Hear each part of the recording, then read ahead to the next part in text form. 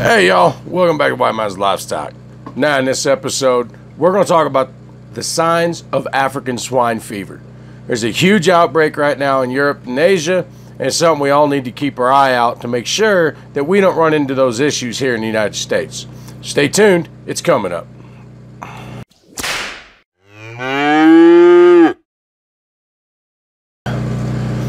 Hey y'all, welcome back to White Mountains Livestock. First off, if you're new here, I want to say welcome. Don't be a stranger. Hit that subscribe button, hit that bell notification icon. That way you're notified when we get another video up. Now, I know things look a little bit different right now. It's raining cats and dogs outside. It's muddy, it's cold, it's nasty.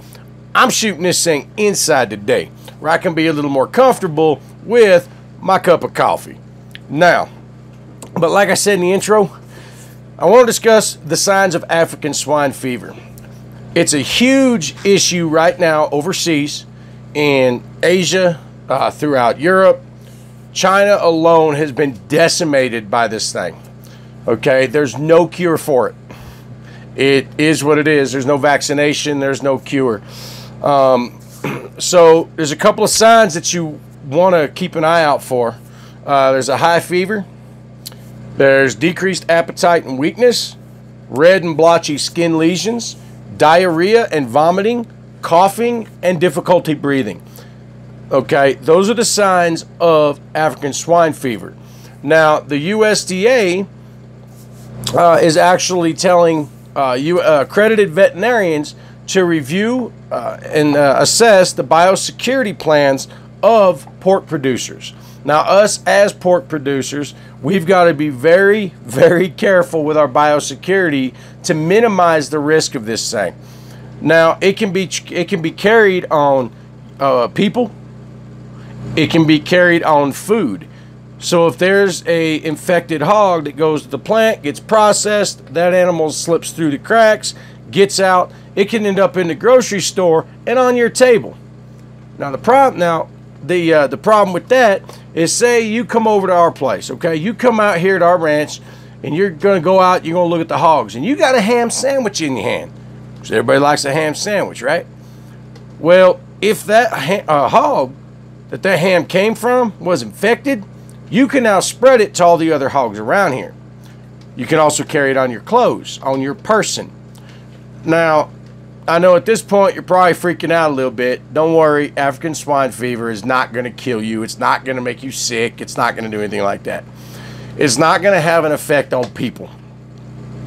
It only has an effect on swine. Okay? Now, there were, I believe, 4 cases confirmed a couple of months ago up in the Northeast. Michigan, I think, had 3 at one of the fairs, and I think there was one or 2 cases confirmed in Indiana. However, those animals were already in a quarantined, and they were euthanized quickly. So, other than that, there's no cases of African swine flu confirmed in the United States at this point. But that doesn't mean that it is out there and just not been reported. Okay, that is possible. A lot of your backyard farmers and stuff like that, you know, that may raise it for their own family's table, their hogs could get it and they won't report it. They don't know. Their hogs just get sick and they die. That's all they know.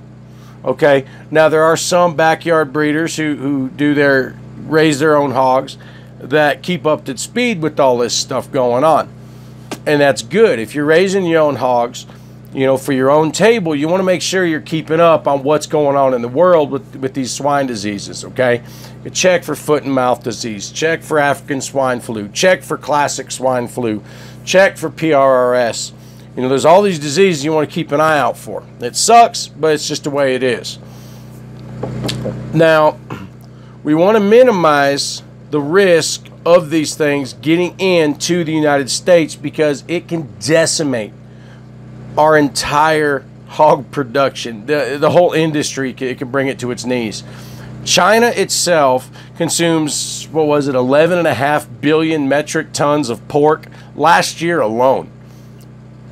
This year, they're begging countries to import it to them because they've had to cull close to 90% of all of the hogs in China.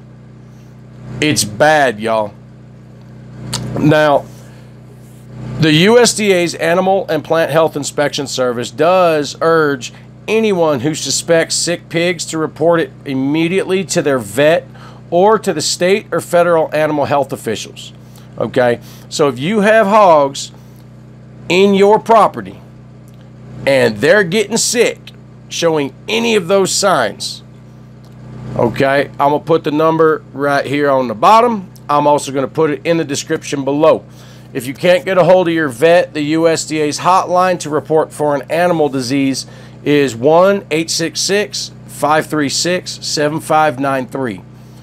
Okay, you want to make sure that that gets reported. And the reason is, if you've got an outbreak and you don't report it, none of us who are raising these hogs have any idea that you have an outbreak.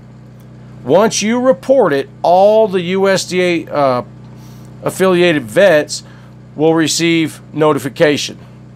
Now, we deal more with Arizona Department of Agriculture rather than the USDA because we're not sending anything out of state at this point. We keep everything local. But when there's an outbreak in the state, the USDA will contact each state Department of Agriculture, who will contact all of the vets. Well, if you've got swine, your vet should contact you and let you know that there's been a disease outbreak. And all this should happen pretty quickly. Our vet, as soon as he gets notified, will know within a couple of hours. So you want to make sure that you're keep in touch with your vet. Let your vet know, hey, we got hogs. If you hear of any kind of an outbreak, please give us a call. Let us know so we can be warned. You want to make sure your biosecurity is in practice. Now, as of today, September 23rd, the USDA is they're doing a mock run of an African swine flu outbreak. So what that means and what they want is they want all the pork producers in the top 10 pork producing states in the country to review and really, really scrutinize your biosecurity plans, your biosecurity training of your employees if you have any. Okay, they want you to really dig into it deep.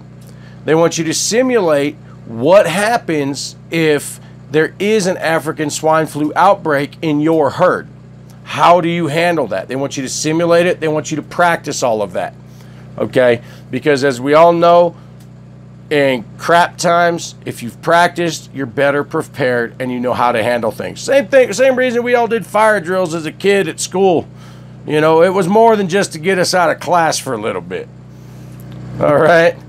So anyway, y'all, I just wanted to cut that really quick. Just let you guys know, if you want more information on African swine flu, partner resources, any additional resources, if you're a producer and or a veterinarian, you can get them on the APHIS African swine flu webpage and in an infographic. I will link both in the description below. Both of them are from the USDA, so hopefully to help you guys out. Anyway, guys, I want to say thank you for stopping by. It's good to see you again. Don't forget to hit that subscribe button and that bell notification icon while you're here. And I will get those linked out in the description below. Check those out. Anyway, guys, let me know what you think and what you've heard about African swine flu going on right now in the world, all right? Let me know in the comments below. I look forward to reading them, and I'll catch y'all next time.